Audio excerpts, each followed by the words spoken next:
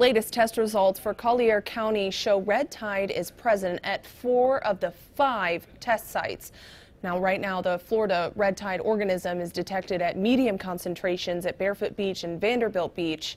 Low concentrations are at Seagate Beach and Naples Pier. Both medium and low concentrations can lead to respiratory irritation. Collier County officials are warning residents and visitors with respiratory problems to go ahead and stay away from the water until conditions improve. Katie Johnston for CBSMiami.com.